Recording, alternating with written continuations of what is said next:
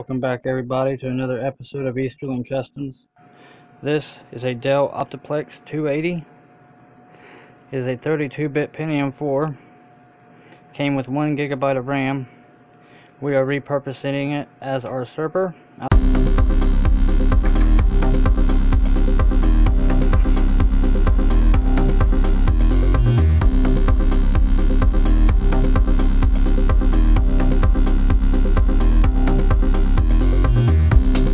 I've upgraded the CPU to another Pentium 4. Pentium 4 I put in it is a 64-bit. I've moved it up to 4 GB of RAM. I've removed the DVD-ROM, the CD-ROM, and the floppy disk drive because nobody uses those anymore. I've left our HDD in here. I'm going to add an SD.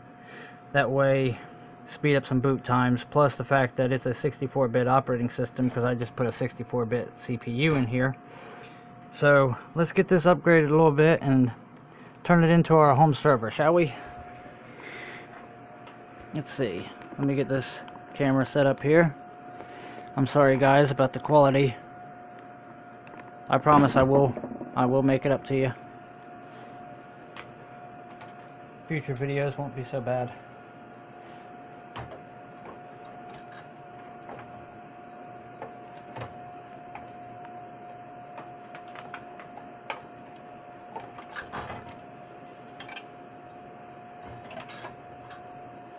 Well, before we put this fan in,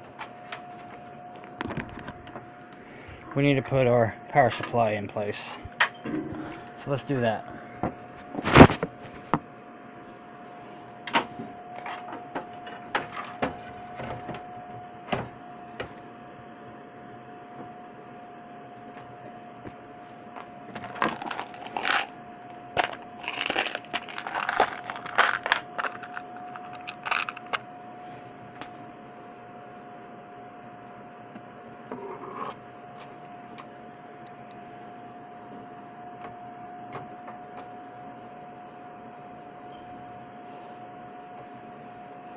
This was a 250 watt power supply. I'm putting a 400 watt in it. Give us a little more overhead for graphics cards and more optical drives. Okay. Now we got this mounted, we are going to take first our CPU power. We're going to run it back around the back here. On the back of the motherboard, and we're going to plug it in. That way it's out of the way and it will effectively be held and invisible by the system fan that comes in here. Go ahead and route our 24-pin adapter here. We'll go ahead and plug that into the motherboard. You don't need no force. They're like if you have to force it in, it's not the right adapter.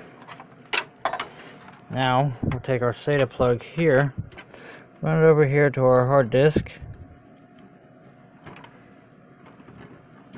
There we go. Now I got a Kingston SDD here that I'm going to put in place also. Actually, I'll make sure this is on SATA 1. Because my SDD is going to be running off of SATA 1 while my hard disk runs off of SATA 2.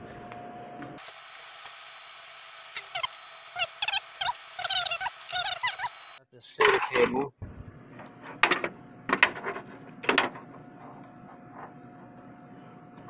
This would go so much easier when my cameraman gets here.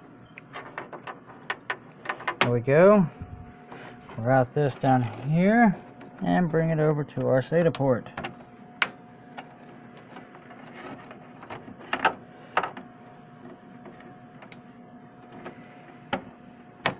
And there we go there.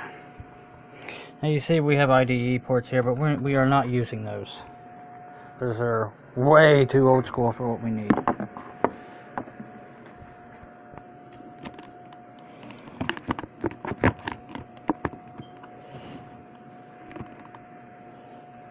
Okay. Now, we're going to take our graphics card, which this is not a gaming machine. Again, this is strictly for server use only. So, we're going to slide this old school video card in here. Shimmy it in place, snap it in place, and lock her down. Now our video card's in place. Now all we need to do is our system fan. Okay.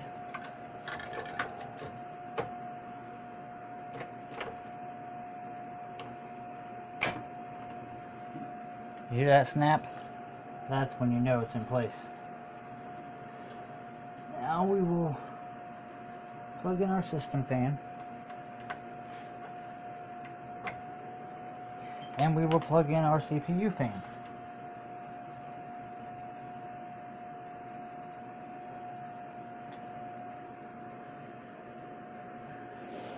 Alright, so let's get our LAN cables hooked up and see if we can't power this baby up and see what happens. Take our remaining cables and we will tuck them up here out of the way.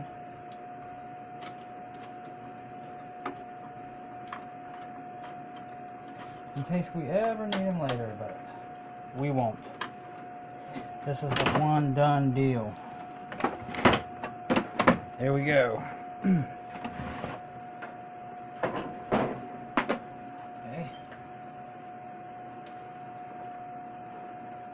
Bring our LAN cable down here.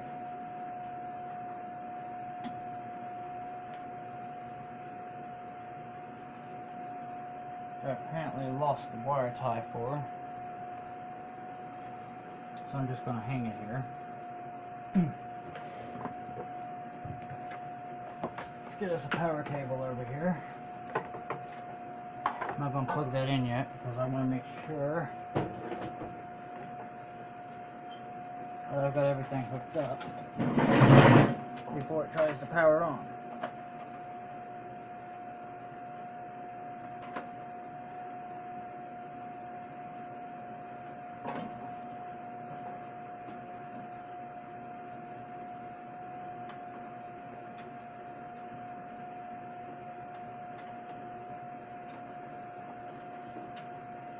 Now we're just missing video. We'll take our DVI cable here, route it around back of the server rack, and we'll plug it directly into our video card.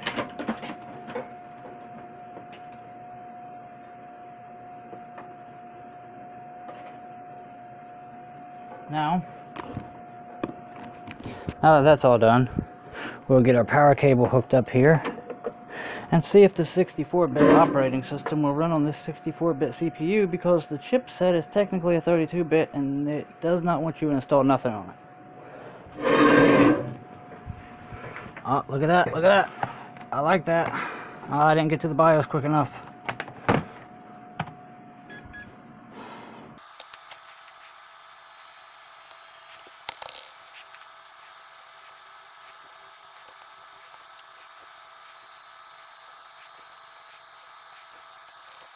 I had to remove the SSD because even though that is a 64-bit CPU, because I'm running the 3 GHz 2 MB cache, which is a 64-bit, see, 64-bit CPU, but the chipset of the motherboard is still a 32-bit operating system, so it's not even going to recognize my 4 GB of RAM. It's only going to register about 3.5. So what we're just doing a quick double check.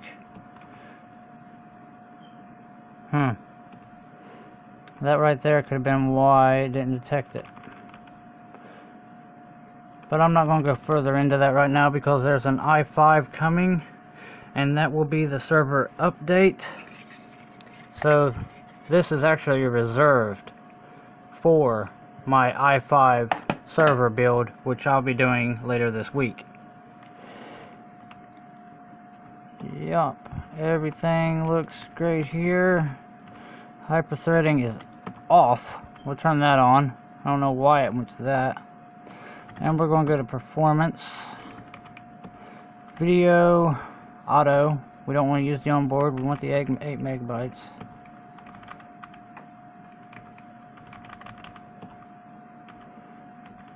Alright, so let's save and exit and see what our result is. Will our server function? Now, this is a Pentium 4, obviously. Came with Windows XP on it.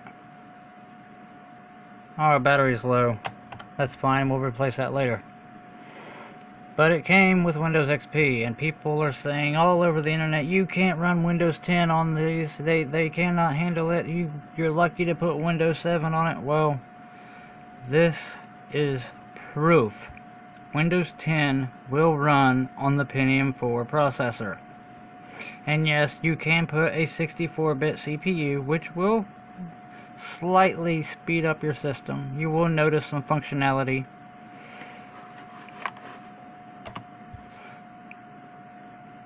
Into a 32-bit system. But, unless you change the motherboard, you're not going to put a 64-bit operating system on it. As you can see, we are booted up into Windows. Everything is running operational, and that's all, folks. Thanks for hanging out with me today, and I look forward to our next video of doing the i5 server update. And if you guys like this video, like it. If you've got any comments for me, leave some comments below. If you've got some future builds that you'd like to see built, let me know. I will order the parts or get them donated one way or the other, and we will do the builds. Let me know what you like. Thanks, guys. I'll see you later.